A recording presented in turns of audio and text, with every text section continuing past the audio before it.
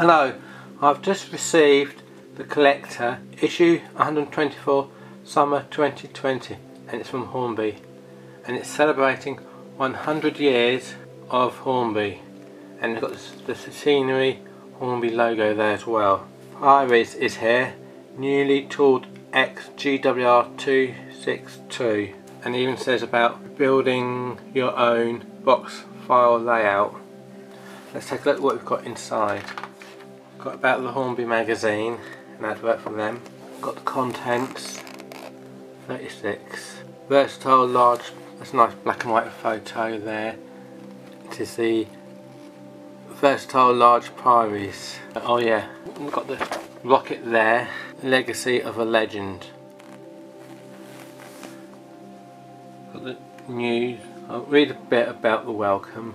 It says this 6 weeks initially suggested for lockdown has long passed, and as I write these notes we are 13 weeks in, but at least there are green shoots of optimism and COVID-19 is included.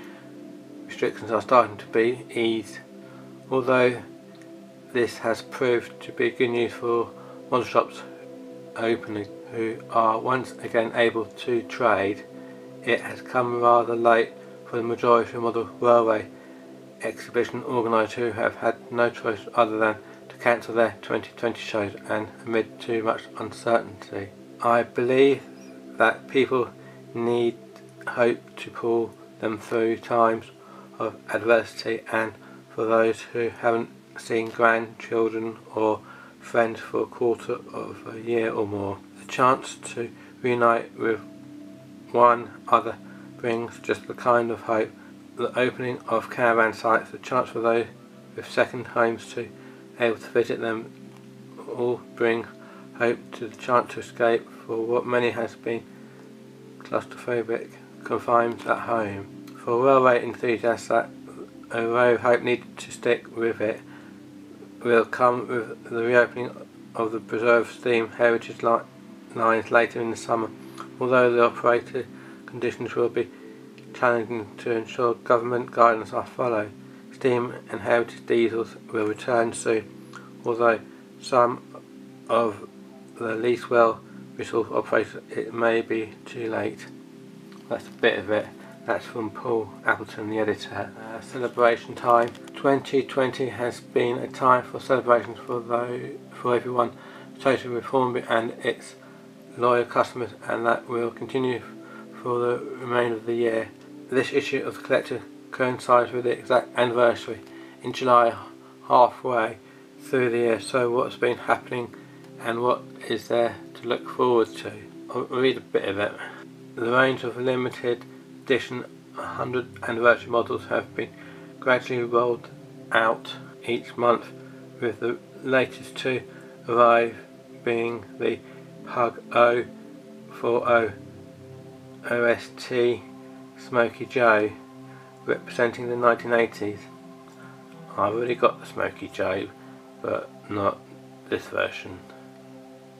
Although there has been some delays in production in China due to COVID-19, models in the range are now virtually on schedule, with the trying Hornby retro model of the 9F210 number 92220 Evening Star. I've also got that one already, but not this model, but not this version. Representing the 1970s, the next of these models due to arrive. I know it's the NHS livery competition where you could design and like a thank you for the NHS, and then they'd do it out for you. So that was that. And some corgi. You can get some the Hornby Century Bristol Lockyer or double-decker buses arriving winter 2020. Legacy of a Legend. Stephenson's rocket represent a watershed in locomotive development, setting the benchmark for all future steam locomotive designs, right up to number 60163 Tornado, which I've also got the model of in 2008. Paul Earls joined Anthony Collins Senior creator of rail transport and technology at the Railway Museum York, to discuss the legendary of the Icon's theme. Been there once or twice, but not for a few years now. Nice little black and white photo there at the bottom there. Several replicas have been built for rocket over time. This one for the Henry Ford Museum in 1929. Nice black and white photos there. Rocket is delivered to the Science Museum London Bath by Pickford criteria 1964, and below is eased into the building, having been loaded off by crane.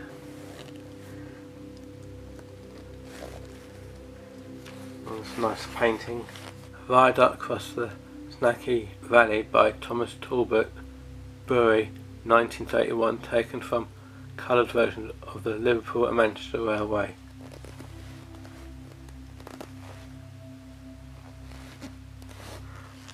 An interesting black and white photo there. Rocket in March 1976. Note the wheels, the solid wheels. Oh yeah, looks like the wheels are normally not solid, like in that photo there. That's interesting. That's the, see, there are two versions you can buy. You can buy a centenary rocket version, which I tried to get but I couldn't, so I ended up buying that version, just like the non-centenary version. That's it, just there. I've got another two carriages, but all the carriages look exactly the same as that one. The only difference is that they've got different names on them, but to show you mine quickly. And it is actually a working model. I'll give a link below if you want to see it working. And then you've got like perfect partners, Hornby, Scaledale, all different types of buildings and platforms, stations, engine sheds, goods sheds, water towers, things like that. You can buy Oxford structures. Again, in like signal boxes and stations and things like that. So if you want the buildings for your layout, that's who to go for, either Hornby, Scaledale or Oxford structures. Bring a big diesel to life, basically showing you how to get a diesel to working again. And more interesting steam locos. And it's about experience of the magic of Harry Potter. There's like a, I think it's not a proper set, it's like a children one that's battery powered, and the track is plastic, so I don't, you know, it says it's ready to play track, so it's more of a toy than a model really. Trip on the Aberdeen, that's an A2. Got quite a lot of nice black and white photos. Sometimes black and white photos can be more powerful than a colour photo. With long shadows forming on the sun starts to go down on the west. The A2 462 number 60525 AH Peppercorn heads up the Aberdeen at quarter length, just north of Stonehaven, having departed at Aberdeen at 7:30 on the 25th July 1965. Grizzlies P2 282 number 2002 Earl of, can't say some of these words, Mark Seal turned on the turntable. One of Ian Lamb's favourite A2s, number 60532 Blue Peter, parts from Perth with the 1030 Aberdeen to Glasgow. They must have named it after that, the famous children's television programme, to call it Blue Peter. Deltic number 55011 Royal Northumberland Edinburgh Waverley. And there's a Tornado, new build sensation LNER class A1 462 number 60163 Tornado, emerges from Carlton Tunnel. I've got the Tornado, but not the real one, of course, only the model version. There must be an electric train just behind it, because you can see some pantographs, and I don't, just there. Steam engines don't have pantographs unless it's a new feature. More about diesel locos, like how to look after it. Digital command control, beacon of delight. The old Brecon Railway lives on Albert in a narrow gauge form, as Ian Lamb discovers when he witnessed the underdueling Brecon Mountain Railway for himself. I like these old black and white photos. Last day of Newport to Brecon service of XGWR pannier tank number 4679 on the 803 Northport. Brecon breaks to take water at Paint Station on 29th December 1962. A little map of the Brecon Mountain Railway. Typical passenger train on the original Wrecking and Melvin line. It's about the priorities arrive. First of the Hornby new 00 gauge large priorities 262 arrive at the end of June. The collect takes a look at the debut model 6100 class number 6145 in BR black with early crest. These are quite nice.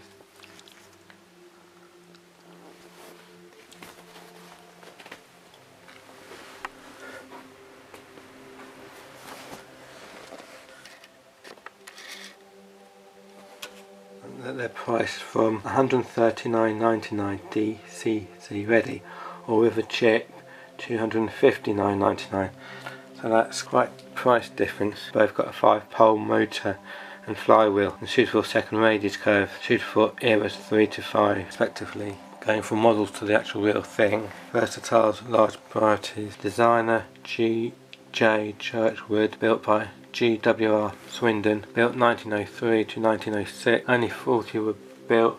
Arrangement 262, 76.7 tons, BR power glass 4MT, driving wheel diameter 5 foot 8 inches or 1.727 metres, and that's the Churchwood 31/5100 class, or the Churchwood 3150 class. They're built between 1906-1908 and only 41 were built.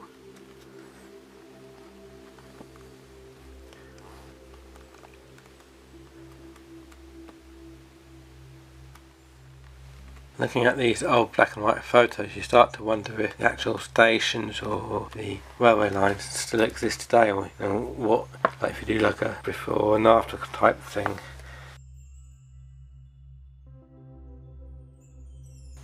Like if you went to the Cardiff General 1958, you know, or Swindon shed, what would it look like now today?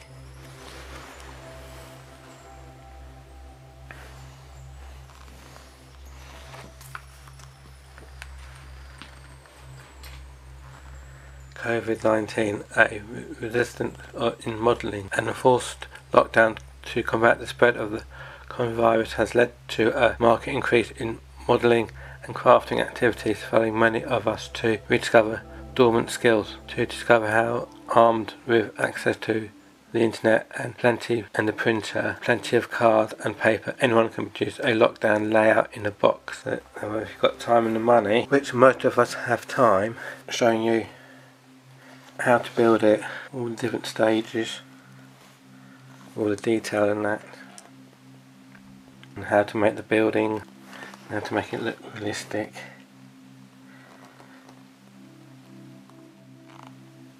And then it says that that's how it packs up. The layout packs up neatly into the box file. Oh look, you can win a Hornby bundle worth £120. Question: the limited edition of Hornby Class 66 number 66713 Captain Tom Moore, a true British inspiration, is set to raise £140,000 for NHS charities. To how many models have been increased to the order to meet demand? 2,500, 3,000, 3,500. I don't know if I'll enter that. I don't know if I want that. I'll think about it. Anyway, you've got to send your answers till the 28th of August 2020. So you get some like track, animals, people, signal, a level crossing, track planned, trees and bush. I'm trying to be funny here. There's new Cinderella class like a "Oh no it isn't" while on stage during a local drama group presentation. Dole Ransom was drawn to a new modelling challenge, albeit perhaps a little wisdom for some taste, a little Cinderella thing. The Hornby Book of Trains, the first 100 years. A 100-year history of the Hornby brand was just one of the ideas Simon Carlo had for the celebration of the Hornby centenary this year. He turned to his friend, the model railway historian and writer Pat Hammond, to write and illustrate the book. And also there's that, the Hornby clockwork train. Oh, look at that. Hornby Duplo train. I only Hornby just brought out a new version of that. I'll put a link down below. I'll quickly just show you the box. It's still got that's a new box. It's still got that little 1950s boy on it. As I just said, take a look at the link below and you can see how it can. I'll show you that my Merchant Navy just there. I got quite a few years ago, and that's that one in the magazine. I've just noticed something about, as you can see, in that Hornby 00, there's not much packaging, much checks and protective protection for the logo. Cause it's, I don't know if it's gone missing. Maybe there was, but I don't know. Like, you can like shake the box about and it will move out quite easily. That logo, and along with the tender and the carriages, you can even see there's a bit of a bump. It's not laying flat. I'll quickly show you how it's done today. There you go. You can see it's all nicely packed in, and that's where the logo went, and there's where the two carriages went. And you see it's all safely, so nothing can get chucked about inside the box. Anyway, back to the magazine. Sliding Doors MK3S, brand new collection of the MK3 sliding door carriages for GWR Cross Country and ScotRail HST formations has been released by Hornby. Oh, that's interesting. So that's saying that the doors actually slide open and close. There is light at the end of the tunnel. Simon Cohut shares his thoughts on the effect of the global pandemic. This is basically what he thinks about what's going on. And then an exclusive club benefit for the Hornby collector. And lastly, connect with Hornby. And that's the Hornby collector issue 124, summer 2020. Thanks for watching. Hope you enjoyed it and hope you found it a bit interesting. I'll see you in my next video. Don't forget to like and subscribe. Thank you. Bye.